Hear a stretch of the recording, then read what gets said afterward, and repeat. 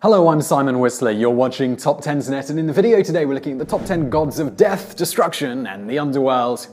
The old gods in their many shapes and sizes are as diverse as the people who worship them. Before the arrival of monotheism on the world stage, tribes and other pagan kingdoms were bowing down to an entire pantheon of deities, some good, some bad, and all responsible for everything that's happening around the world.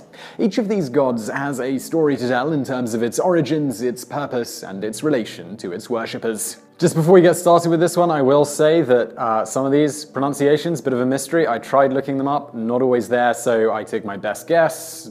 Have a go at me in the comments if you really want to. Number 10. Crnobog, the Slavs. Among all the Slavic deities, none was more feared than Crnobog, also known as Surt or Cernobog.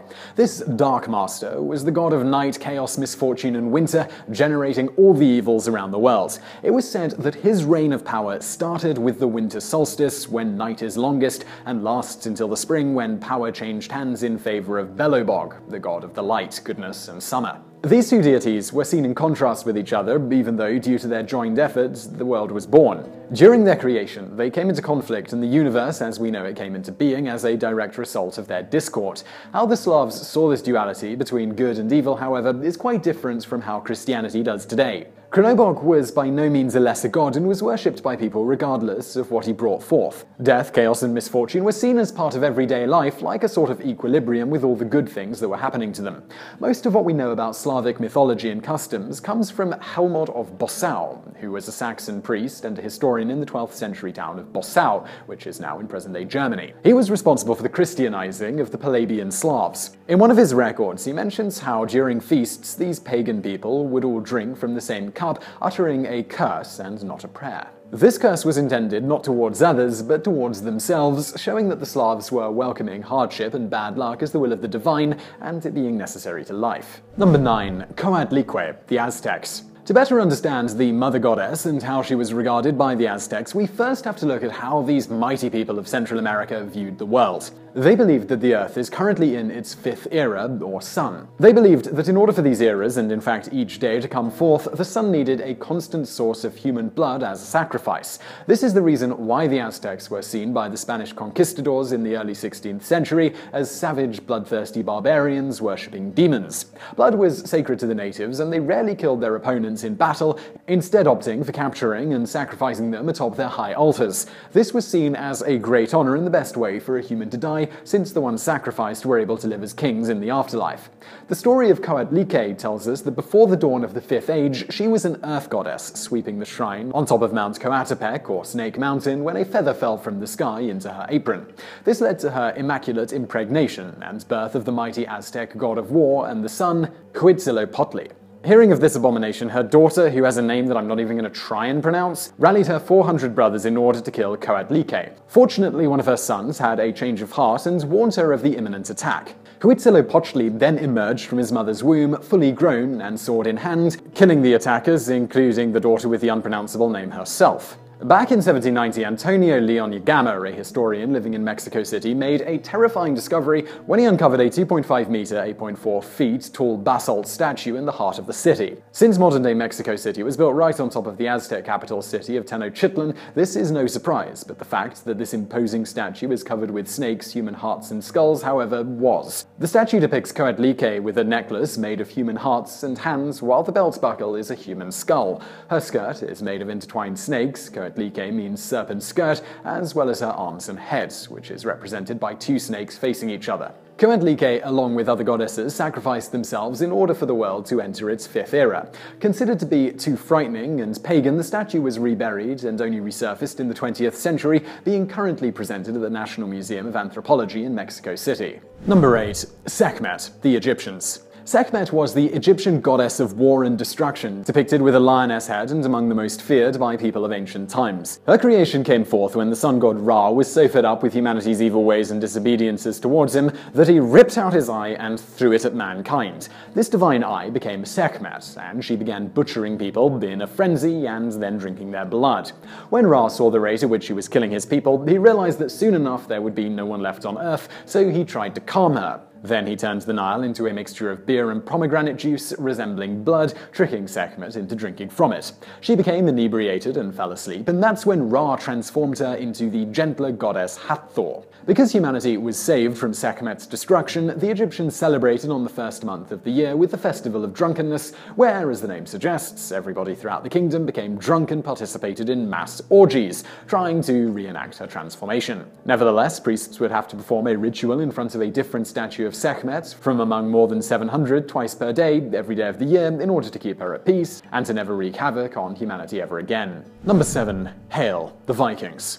As you probably would have guessed by now, Hail is the goddess of the Underworld, Helheim within the Norse pantheon. Her name is the most likely source for the Christian term of hell that's used today.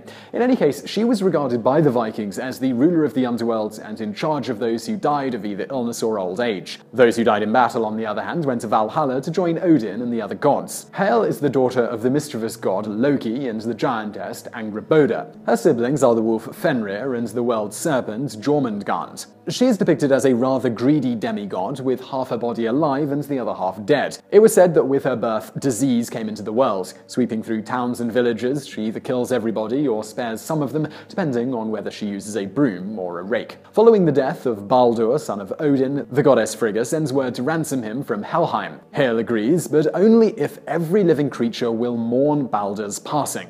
This came true, and all creatures, big and small, cried after him, with the exception of the giantess Thok, who was actually Loki in disguise. So Baldur remained in Helheim besides Hail, awaiting Ragnarok, the end of time. Hail is usually portrayed in black and white and represents both sides of the spectrum as a simultaneous time of endings and beginnings. Number 6. The Morrigan, the Celts. The Morrigan is the goddess of war, battle, and strife and fertility in Celtic mythology. Most notably in Ireland, but also in other parts of Europe, especially France, the Morrigan was one of the most revered gods. Also known as the Great Queen or Phantom Queen, she was depicted as one goddess or as a trio of sister goddesses. This trio sometimes differs, but in the majority of cases it's comprised of Badba, a crow, Macha, sovereignty, and Nemain, frenzy in battle.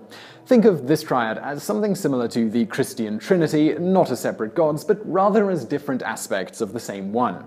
The origins of Morrigan can be traced back all the way to the prehistoric cult of the Mothers, and may as well be the oldest form of worship and religion in Europe, dating back some 30,000 years. In Celtic mythos, she either is alone or in her trio form, and she appears during periods of strife, on the battlefield, or just before it. Also known as the Washer of the Ford, Morrigan is oftentimes portrayed as washing the armor and clothes of the ones who will be killed in the upcoming battle. This is something similar to what the Valkyries in the Viking mythology do when they shed feathers on the ones whose lives are soon to be forfeit. They are also the ones who carry the souls of the slain into the next world. Morrigan also does this.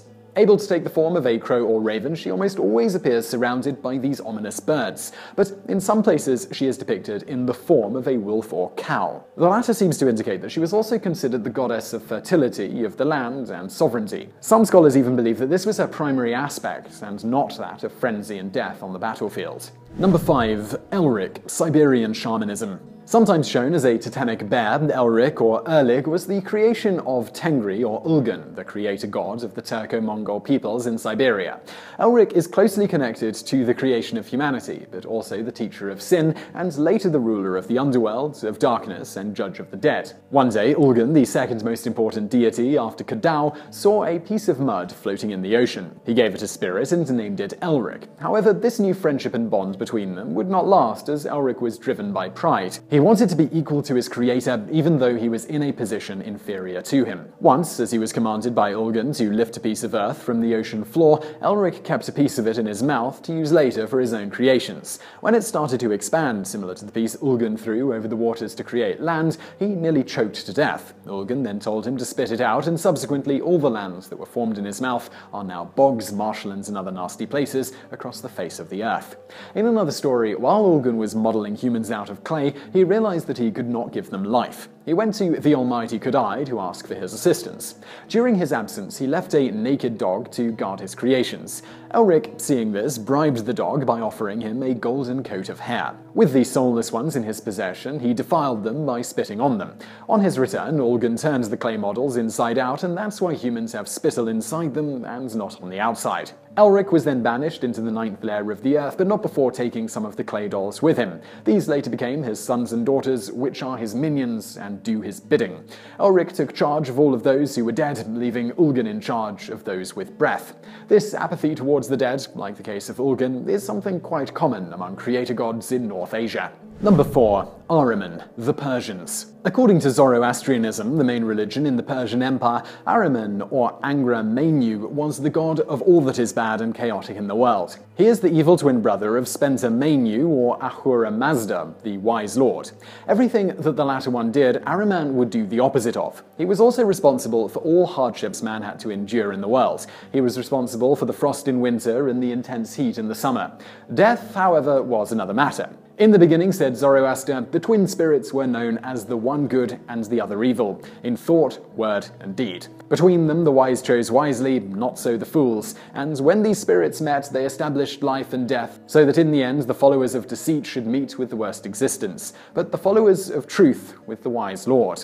In short, they both decided and created death, so people who were good should join Ahura Mazda, while the evil ones, Ahriman. The prime weapon Ahriman had against humanity, and all that is good, was lust. In the beginning, man was almost holy and deeply righteous. The human race would play a crucial role in destroying evil from the face of the world. When Ahriman saw man like this, he fainted and stayed like this for 3,000 years. That's until Jer woke him and defiled herself with him. She is also the one who coveted man and weakened his spirit. Ahriman, and indeed the Zoroastrian religion, were the first to have a clear and definite dualism of good and evil. Especially prevalent during 600 BC, it was a major source of inspiration for the latter monotheistic religions which occurred in the Levant, Judaism, Christianity, and Islam. Ahriman is also considered by many to be the predecessor of Satan. Number 3. Batara Kala, the Javanese and Balinese. According to the Javanese and Balinese, Batara Kala is an ogre-like deity responsible for the creation of light and the earth. This deity is also the ruler of time, bringer of destruction, and devourer of unlucky people. He is also the ruler of the Underworld, together with his consort Seta Sayara, who both live in a cave. Batara Kala is the son of Java's own version of Shiva, Batara Guru. This guy had the most beautiful wife in the world, named Dewi Uma. One day, in a fit of lust, Batara forced himself upon her on his Vahana Nandi, a divine cow. Dewi Uma felt so ashamed that she cursed both of them and took on the hideous form of an ogre-like creature. From this union came Batara Kala, who also appeared as a fierce ogre with an insatiable appetite and extremely rude behavior. He was sent to Earth by the Devas, gods, in order to punish the wicked. Unfortunately, Batara Kala was only interested in eating people at random in order to satisfy his appetite, and the Devas were forced to call him back. He was later made the ruler of the Underworld. People generally try to acquire his favor in order to prevent misfortune and being eaten by him. Batara Kala is also believed to be the cause for eclipses, as he is the sworn enemy of both the moon and the sun gods.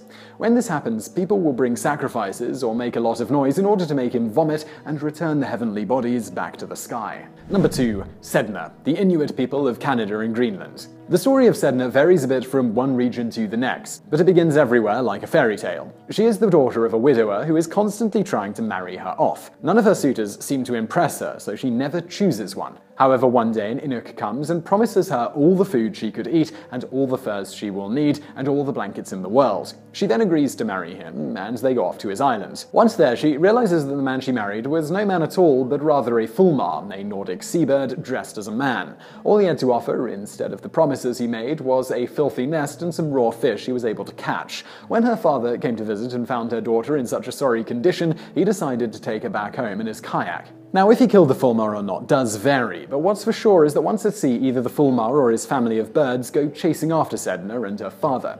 A battle breaks out, and because of the immense flutter of wings, huge waves are formed, rocking the kayak violently. The father throws Sedna off the boat in hopes that it will appease the birds and save his own life. She then tries to cling onto the boat, but her father cuts off her fingers one by one. She drowns and becomes the spirit of the ocean, while her fingers become the fish, seals, walruses, and whales that the Inuks hunt for food. From Tivum, the Inuit land of the dead, where Sedna now resides and rules, she sends food to her people. If she is not properly worshipped, she will make her people suffer.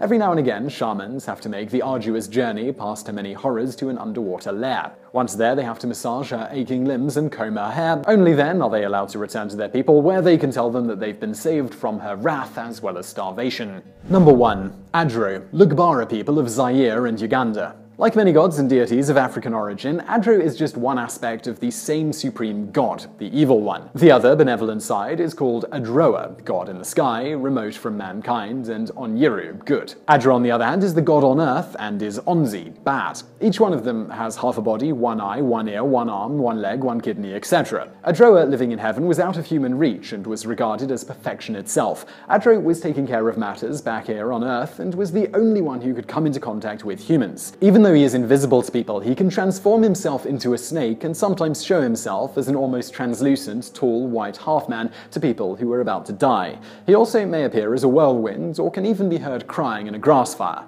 He possesses young women, causing sickness and death, and abducts people in order to eat them. His children, who are called the Adroanzi, are guardian spirits of the dead and resemble serpents. They usually live in trees, rivers, streams, and rocks, and sometimes follow people at night. If the people who are followed look back, they are killed by the Adroanzi. If not, they are protected by them on their journey through the darkness. To gain his favor, people used to sacrifice their children to him. Those who didn't became Adroanzi after death. In the 1930s, however, this practice was abandoned, and a ram was usually used to sacrifice instead. So I really hope you liked that video. If you did, please do hit that thumbs up button below, and don't forget to subscribe if you haven't already for brand new videos just like this every day of the week. You can click on the subscribe button on the screen or below this video. Also, do check out some of our other videos, which are over there on the right. And as always, thanks for watching.